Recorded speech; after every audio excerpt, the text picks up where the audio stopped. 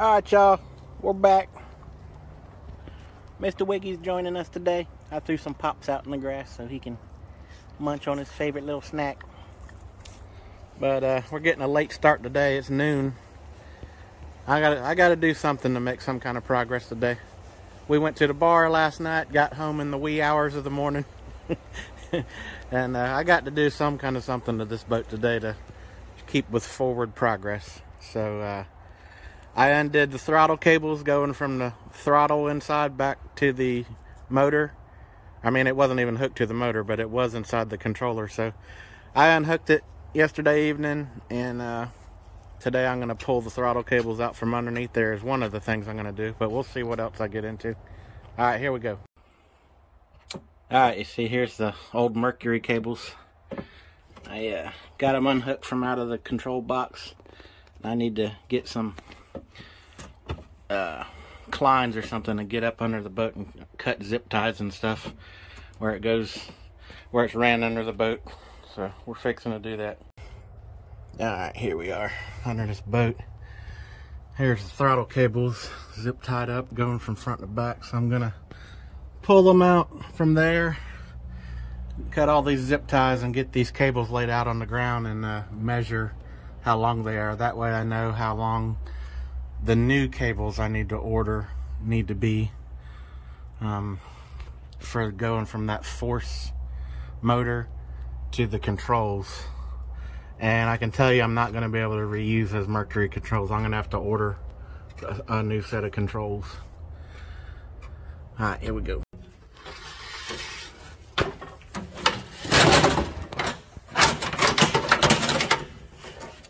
Alright. Well, that was quick and painless. Took about less than 5 minutes. Let's stretch them out on the ground, see how long they are. Here they are. Got my rollout tape. Measured them. What we got down there, Mr. Wiggy? What's the measurement? 20 feet, 7.5 inches. You helping, Daddy? Yeah. Yeah. Alright, 20 feet, 7.5 inches. And it's a shame these cables don't work because they're nice and free. Ain't they? They're free. Yeah. Alright, so I probably order cables a couple foot longer. That's 20, what was it, 20 foot, 7 inches. I'll probably order 22 foot cables. Have a little bit of slack in it, won't hurt. Alright, so I got that done. Let's move on to something else. I think I might tackle flipping this window upside down. Flip the window upside down, that way when I flip the door upside down, then the window will then be right side up. And the reason I got to flip the window is because the window's got to be a certain way for rain runoff. So when you close this window all the way down from the inside, oh, it's got these little latches. But anyway, it's got to be the glass on the top has to be a little bit further out than the glass on the bottom. That way when it rains down this glass, it don't get water inside the boat. The water will come down and drain off. If I had the window upside down, if rain hit it, the water would go inside the boat. Alright, here we go. I took the first couple screws out with a screwdriver, but there's about 1 million more to go, so I said shit on that. We're going full auto.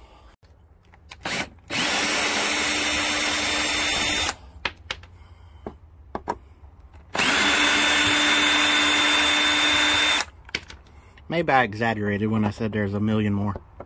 But there's like 10 more.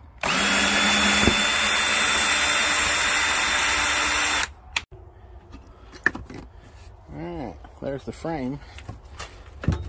I'm just assuming you can flip this window upside down. I don't really know if you can. Let's see.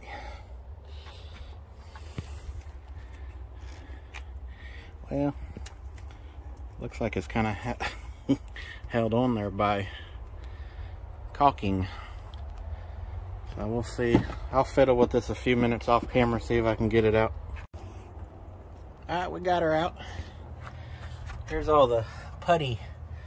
It was kind of like putty strips, I guess you could say. that was around the frame, on the window frame. I got a little razor. I'm going to finish scraping it off, but I used this little pry bar, just stuck it back between the gap between the window frame and the door, and just kind of did a little gentle pry. Did that all the way around, and it popped right out. So now I'm going to finish cleaning all this caulking putty stuff off the door, but I'm not going to flip the window and silicone it. I'm going to use silicone around it when I put it back in, but I'm not going to do that just yet. I'm going to make sure the whole flipping the door upside down thing works like I hope it will first, and because who knows, I might go to flip the door and for some unforeseen reason it may not be able to be that way, so then I'll have to flip it back over. And in case I got to flip it back over, I don't want the window to be already caulked in there and everything, so I'm going to do that last after I confirm I can flip this door. Alright, here we go.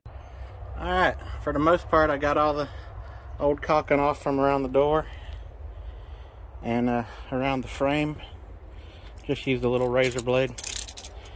There's a pile of stuff right there. Alright, now I'm going to see about popping all these screws out. Alright, here we go. Only about 1 million to go.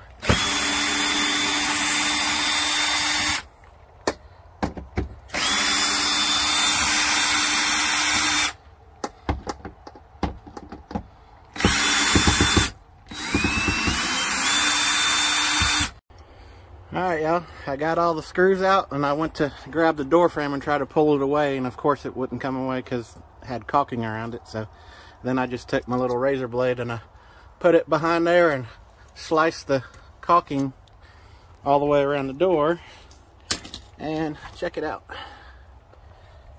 Comes away from the door, jam, no problem. So I still got to undo the chain right there. Let me get this chain undone and then I'll flip her around. Alright, we got her out. Now I'm fixing to flip it upside down and see how it fits in there. Alright, there it is flipped. I just got one screw holding it on one side and one screw on the other. Immediately you notice the window is further towards the bottom. But that ain't no big deal. Heck, I can, if it got to bothering me, I can pick up another little square window and cut it in right here. So yeah, I think I'm gonna go with it. It slightly a little catch opening the door. Sure, I tweaked the frame getting it out, but maybe it'll straighten out once I get all the screws in. But yeah, I'm gonna go with it. I'm gonna pull those couple screws out, caulk all the seams, and mush the door back in there. And look, you can see the holes they're all lining back up. So that's cool. I'm not drilling any. The screws aren't biting into new wood. They're going right back into the old holes. So maybe, and you can see that it's just slightly off. But once I get the screw in there and it pulls it back into the original location, maybe the door won't have the slight little catch that it's got now. Alright, I'm gonna caulk it and go with it. Alright, got the caulking all around the door frame. And let me tell you, I hate messing with caulking guns. That is like my least favorite thing to do on projects. But I got it all caulked up, got the door laid out, fixing to hinge her on up into there and start screwing the screws. And Mr. Wiggy, in case y'all are wondering, he's just hanging out. Look at his little tail going. Socks, what are you doing? Alright, there she blows. It does look a little bit weird with the window down lower, but yeah, I think I'm just gonna get a little window offline off eBay or something, like search up RV window or something and type in whatever the measurement is I need there and put a little square window there, call it done. But anyway, it opens a little better. There's a little bit of drag on the bottom, but I'm sure I can tweak it. Maybe I don't know if these hinges can be loosened up.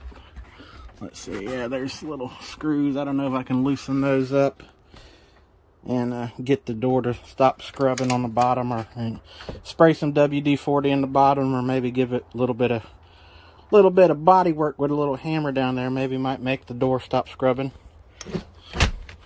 But other than that, it's alright. I think it's rubbing right here. Seems like it's rubbing right in here.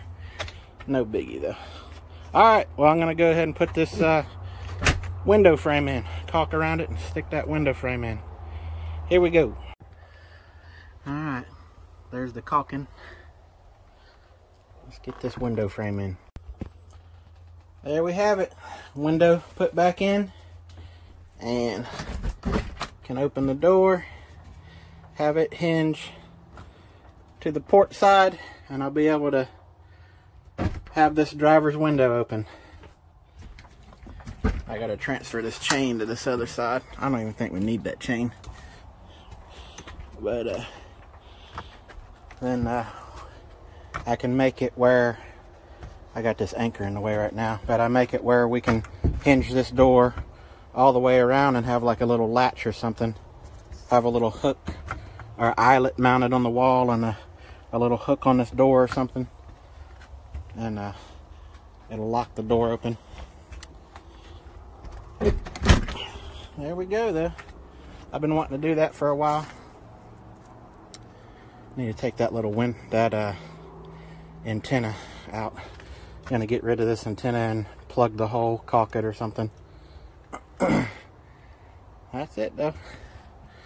Alright, I think that's about all I'm doing for today. I got a couple hours left before we gotta get all dressed up and leave the house for yet another social gathering. So yeah, I think I'm just gonna get a window for here and that'll maybe put it back like it's supposed to look. Anyway, give some thumbs down, give some thumbs up, whatever. Appreciate y'all watching, and y'all have a safe weekend. Later.